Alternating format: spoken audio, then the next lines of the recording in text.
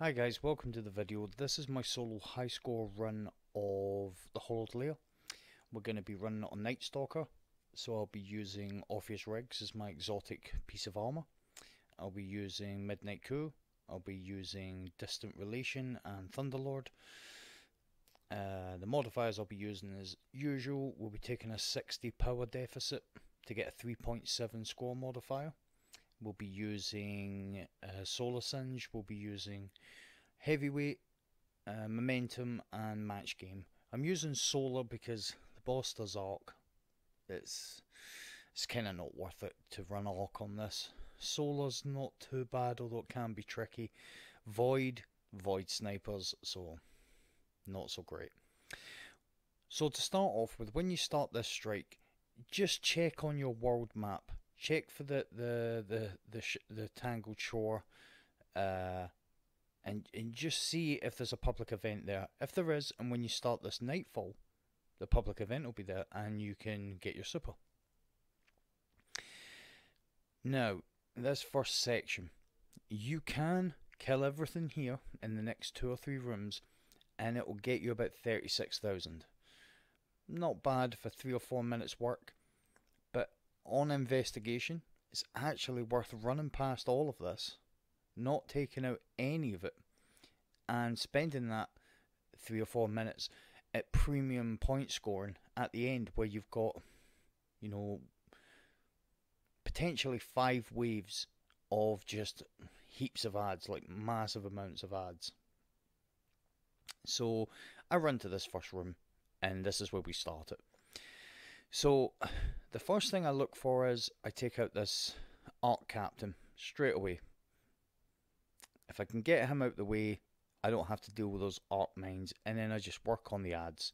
Now you've got about, I don't know, 6 or 7, maybe a bit more than that, normal ads.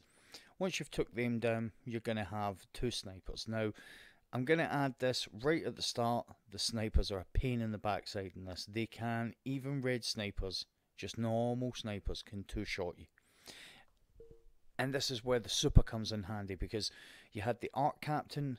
As soon as you come in the room, you get your Solar Captain here. It's worthwhile trying to take this Solar Captain out straight away. So as soon as you see the ads start to spawn in, fire your super and burn, just, throw your grenade. You want to take out this Solar Captain. As soon as he gets caught by the tether, breaking his shield will be enough. Then you want to take out. You've got to watch out for the. As you can see, that's why I'm moving position and trying to get into some cover, because now you've got the spider tank and you've got snipers. You want to take these snipers out as soon as possible, because they do a lot of damage. And remember the golden rule, keep moving.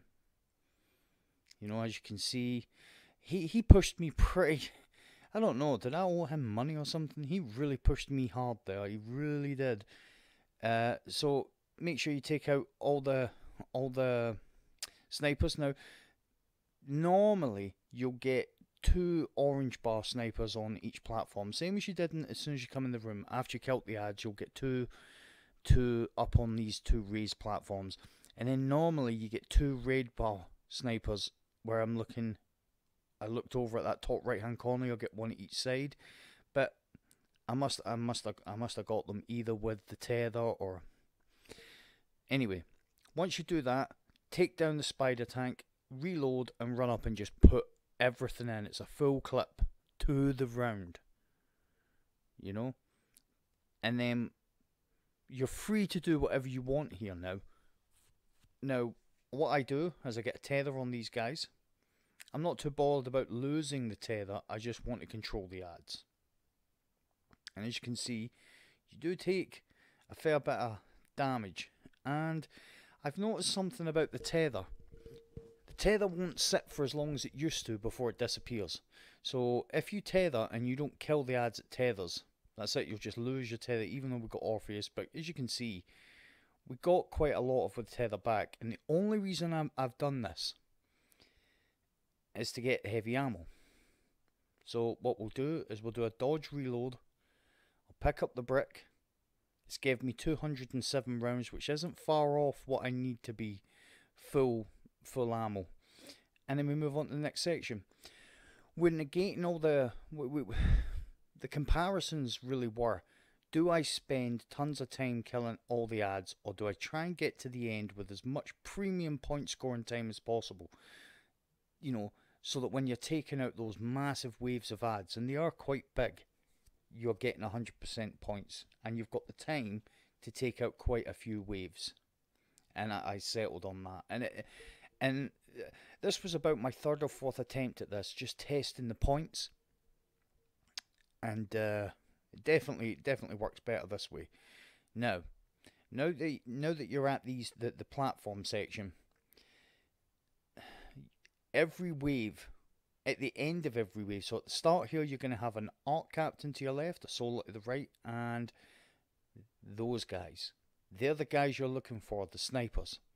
Because snipers do just a crazy amount of damage. You want to take this arc captain out? Once you take him out, he allows you a bit more freedom of movement. Now the arc and the solar captains do a fair bit of damage, and remember, we are solar, so you know, be wary of this solar captain. But we just want to break his shield, and then we're all good. We've got a heavy brick here. Now I did drop a fair bit of heavy here, so as you can see by the armor, I've got a couple of heavy ammo perks on the armor. My suggestion is, as you see, I'm reloading. Get out the Thunderlord and just get that chained lightning thing going, so that you can wipe these ads fast. You know, because when you get that chained lightning going, it really does finish ads quite easily. As you see, we killed one ad there, and the chained lightning killed the rest. You know, and they do hurt. You know, these ads really can hurt. In between waves, we go all the way back, and we can then, you know, we can pick. It's those snipers. They're the reason I go back so far, because even though you know it's solar burn, they do void, which is the other reason I didn't pick void. To be fair, because they can really hurt you. I mean, like super hurt. The amount of times that I felt like I was gonna die or was nearly dead, and I'd only been hit once by them. It's just insane. I mean, they were more dangerous than the captains, the chieftains, should I say? They're not captains, they're chieftains. So this will be the second chieftain, and then what you do once you've killed the chieftains is you take out any stragglers, and then rinse and repeat. And as I was saying to you earlier, I mean, look, I've got 3 bricks here, so I know I'm good for heavy ammo, so I can use a bit when I'm up here. But I would suggest clearing out bigger, you know, the groups of ads with the Thunderlord once you're up here. Once we've cleared out these ads and we've got this done, we are going to go back to the back, because this is when you get the ogre. And the ogre, it's a bullet sponge. The ogre is a real bullet sponge. As you can see, if you do it like this, if you use the Thunderlord right off the bat, you're not really going to have an issue with ads. So we're just going to make sure we're going to pick up one of these bricks. We've got full. Reload. Go up to the back, because you're going to have once you take out these waves of ads. Now I was pretty lucky here, because normally I don't do this, because you get pushed. But I was lucky that I managed to spot the guy when he was going to push me. This ogre takes about, I would say, 2.5 clips. And there they go. This is why I normally go all the way to the back, because if you're not focus firing the ogre, he will focus fire you, and you'll get pushed by these solar chalice wielding ravagers. Is that what they're called? Now, we can't go for both of these chieftains. We're not interested in the chieftains.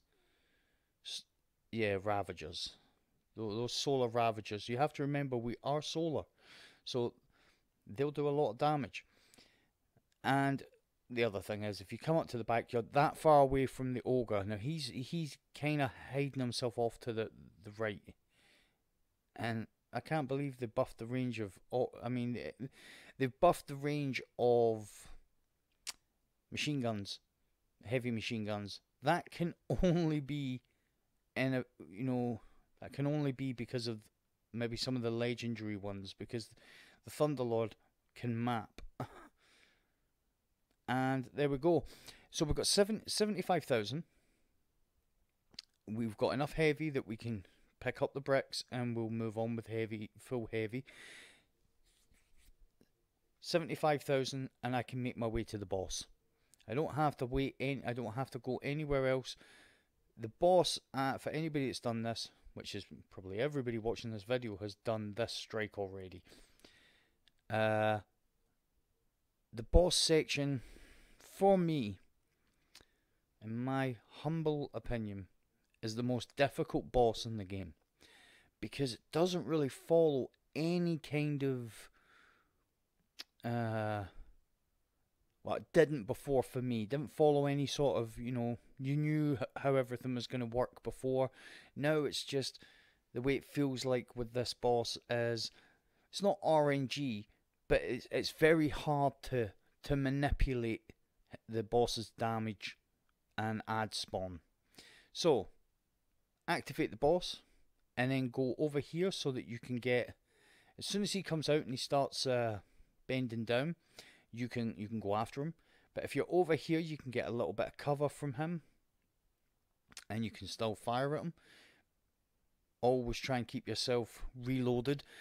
And the other reason I went tether is obviously I just wanted to see if he was still there. We'll do a bit of damage to him from the other side, I guess.